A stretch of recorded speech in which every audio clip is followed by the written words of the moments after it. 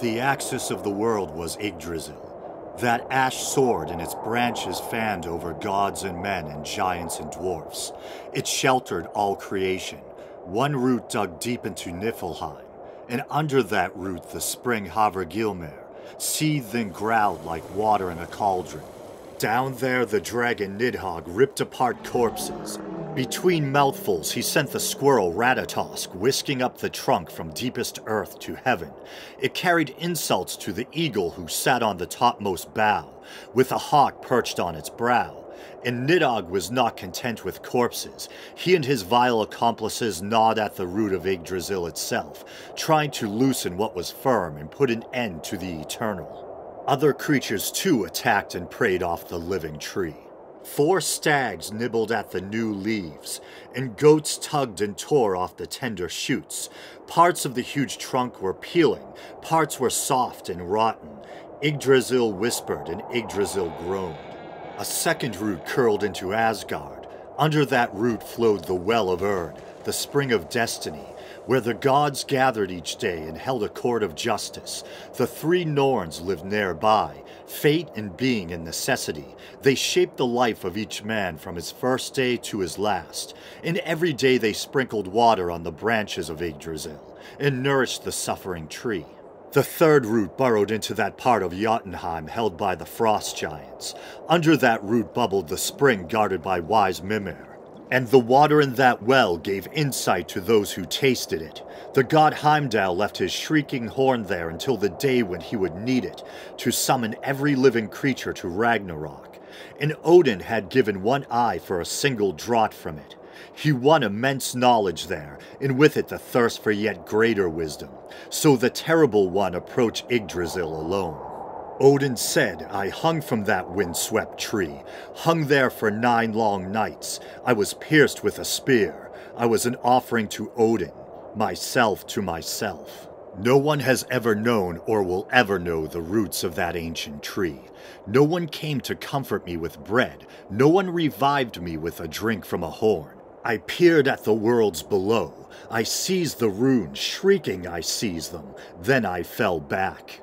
From Bolthor's famous son, Bestla's father, I learned 9 powerful songs. I was able to drain the precious mead from the cauldron Odrera. Then I began to thrive, my wisdom grew. I prospered and was fruitful. 1 word gained me many words. 1 deed gained me many deeds. The charms I know are not known by the wives of kings or by any man. The first is called help, because it can comfort grief and lessen pain and cure sickness. I know a second. Any man who hopes to become a healer needs to know it. I know a third. If I should sorely need help to hold back my enemy, I can blunt my opponent's blade and soften his staff so he cannot wound me. I know a fourth. If anyone should bind me hand and foot, this charm is so great that the locks spring apart. Releasing my limbs, I can walk free. I know a fifth. If I should see a well-aimed arrow speeding to its mark, I can catch it however fast it flies. I have only to fix it with my eye.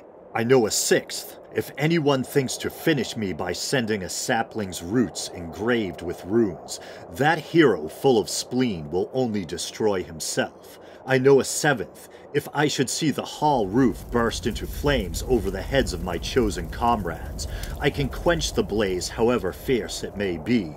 I know the charm. I know an eighth. All men would be well advised to learn it. If hatred takes root in men's minds, I can uproot it. I know a ninth. If I should need to save my ship in a storm, I can calm the wind that whips off wave crests and put the sea to sleep. I know a tenth. If ever I see witches flying on rafters, I can sing so that they go into a whirl and cannot change back into their day shapes, or find their way to their own front doors.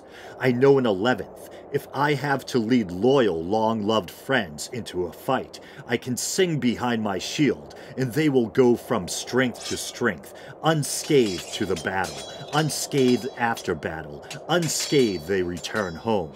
I know a 12th. If I see a hanged man swinging from a tree, with his heels above my head, I can cut and color the runes so that he will come down and talk to me. I know a 13th. If I sprinkle water over a child, he will never fall in the thick of battle, nor falter and sink in the sword play. I know a 14th. If I so desire, I can tell men the names of the gods and the elves one by one. Few fools could do this. I know a 15th. The dwarf Thordrura sang it in front of Delling's doors, a charm of power for the gods, glory for the elves, wisdom for Odin. I know a 16th. If I long for love play, I can turn the mind and win the heart of a white-armed woman. I know a 17th, such a charm that a young girl will be loath to forsake me. I know an 18th. I will never tell it to a girl or married woman, unless I am lying in her arms or she is my own sister. What you and you alone know is always the most potent.